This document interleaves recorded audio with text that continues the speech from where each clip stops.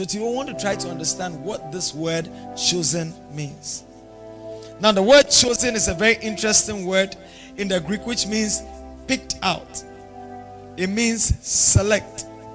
It means elect. It's a very interesting word. Picked out, select, elect. Now the idea from this Greek word is the word favorite. Now favorite is not in the sense that I prefer Felix to Adiki. You know, in our human language, when you say you are my favorite, it means that like I like you better than all other people.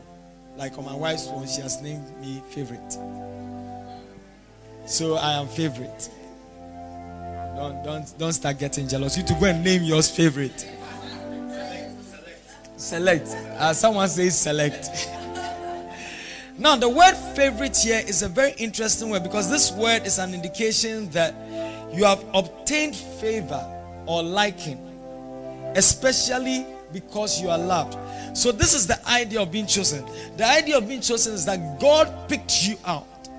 But what made God pick you out is the fact that God loved you, and because He loves you so specially, but your sin is actually a hindrance to Him. Because God loves you so specially, He released favor on you so that now He will be attracted to you and then pick you out of where you are and bring you to become a part of His kingdom. Can you imagine that? At first, when God looked at you, He saw an enemy. He saw someone who had despised Him. He saw someone who had rejected Him. He saw someone who did not want to have anything to do with Him. Then He says, no, but I still want you. I want you to become a part of my family. And because I love you so much, but because you have despised me, I can't draw you in. So I am the same God who is going to release favor on you, so that when I see you, instead of passing judgment, now I like you so much that I draw you from where you are and I bring you to myself. Can I tell you that God has chosen you? God has chosen you. God loves you so much, He dispenses favor. That favor is called grace. And that grace is what made God save you. That grace is what made God pull you out of where you were, out of that miry clay where you were sinking, and He brought you into His kingdom. It is that grace that made God pick you from your mess and now gave you a message. It is that grace that made God pick you out of your filth and cleanse you and made you a righteous person. Touch your neighbor and tell the person, chosen.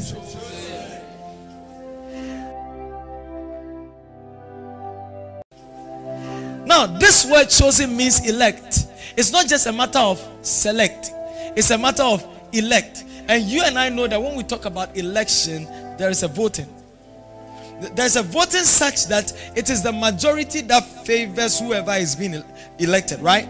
So if we are voting for Emmanuel Adjei against someone, now assuming I stood for presidency today, and I know you all vote for me.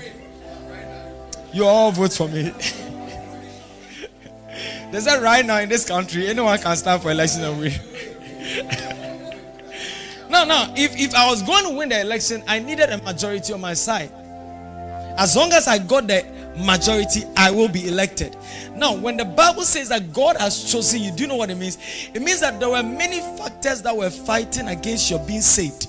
There were many factors that were fighting against your salvation. In fact, your sins in the past were fighting against your salvation. It's like you can't be saved. Your family people were fighting. You can't be saved. The altars in your family were fighting. You can't be saved. In fact, opinion leaders around you think that as for you can't step in church, you can't be saved.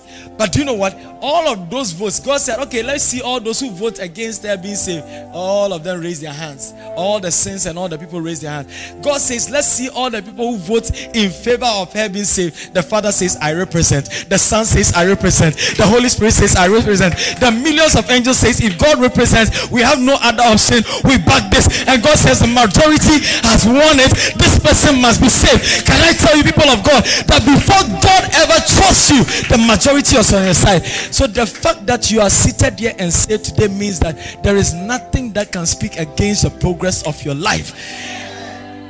I want you to live here knowing that the majority is on your side. Oh, yeah.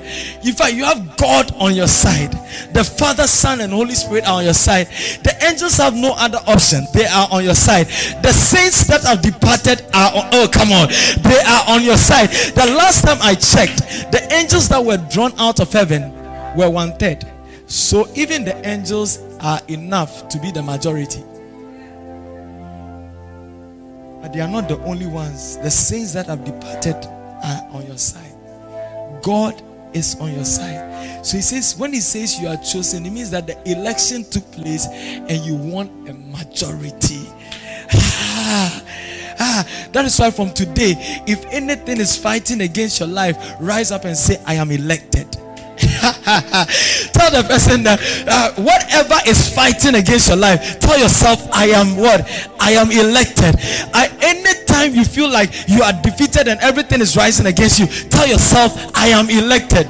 Oh, come on. You tell yourself what? I am elected. You know